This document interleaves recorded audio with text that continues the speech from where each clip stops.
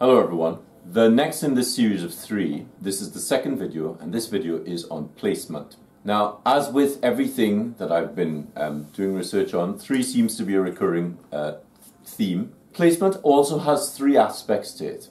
You, the surface you're writing on, the substrate, and the actual surface you're writing on.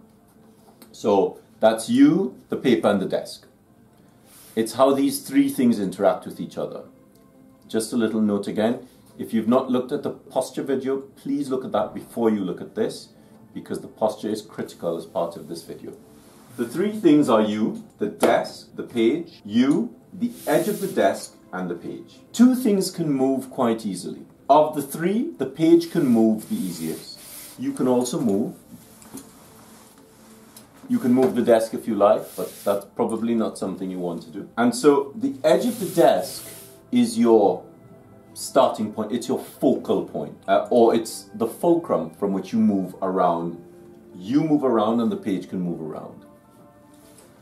For Copperplate script and Spencerian script, I tend to suggest starting off straight ahead of each other. By sitting in this position, you can start to decide where the movement is going to start, which direction the movement is going to move into.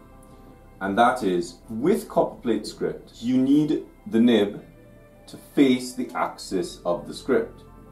So does that mean the nib is going to be over there? Well, you can't really see what you're doing here.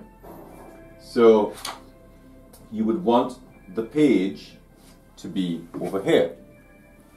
In order for that to happen, you would want to move to face the page. By doing so, you'd also want to turn the chair, because if you have an odd angle underneath your thigh, it will probably affect you mentally and make you shift a little bit. So here we see the nib is facing the axis of the script. The angle of the script is issuing from the sternum at perpendicular angles. So that's 90 degrees out of the sternum. So you need to be working here, and as you move through the page, you have 3 sections. You have a scary zone, a comfort zone, and a too far zone. By the time you've already made your mistakes and you're comfortably into the script, this is where you're comfortable. You might find that by moving the page through the different zones, it makes for easier writing. The other thing to consider is, if this is quite a difficult angle for you to get to, then let's go back to the beginning. Now, there is roughly 100 degrees here and 100 degrees here. So let's start from this focal point. 100 degrees here, 100 degrees here. This means that the page can turn anti-clockwise or clockwise from the horizontal. You can turn anti-clockwise or clockwise from this perpendicular line. And if both of you turning is too much, you can make a smaller turn of angles by using complementary angles. What does that mean? Well, that means that this can turn that way while you turn a little bit this way. So by using a set of these angles, you will find a position that is particular to you.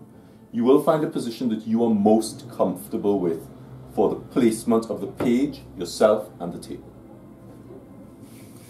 Personally, I like to sit at the edge of the table to do this, because when I do Copperplate script, I like my whole arm to sit on the desk, because I tend to use the muscular movement from Spencerian script to produce smoother capitals. To get this to work, I sit at the edge of the desk with one leg out of the desk and the other underneath the desk. This means that, and you have to move the chair around just a little bit, this means that I am sitting here to work. And for me, this is a comfortable position. My non-writing arm is just resting on the edge to hold the page in place, whilst my writing arm is sitting on the muscle that allows for oval and muscular movement.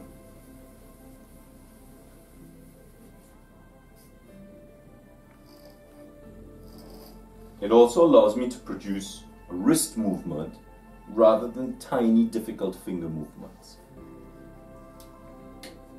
There are other things to consider. For instance, you will need an arm guard, because your arm, if you're not wearing a sweater or a shirt, will probably stick to the surface.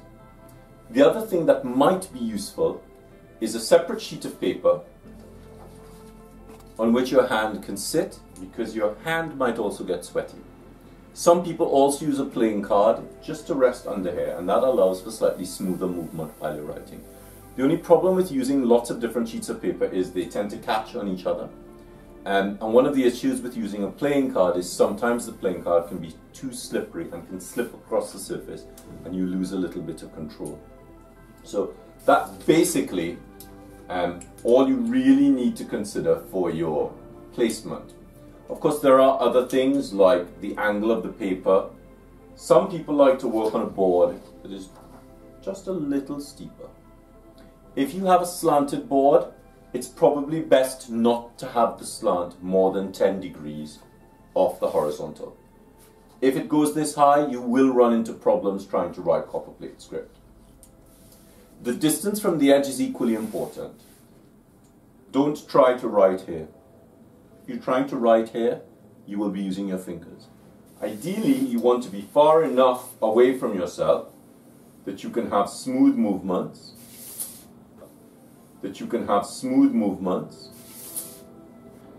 and you can see the whole page, you can see where you're going to. Your vision is equally important. Where you're sitting, so notice I'm sitting, but I'm not doing this to write. I've just tilted my head just a little, but most of the movement is in my eyes. So my eyes have moved from here to there with a little tilt of the head. If you do this, you will be looking up under the nib, which means you will be looking at the script at an odd angle. Of course, by the time you get to here, the script would have leant quite a lot. So by the time you pull it in front of you, you'll see the script falling over. And that's basically most of what there is to learn about placement of your writing substrate, and your page. Thank you.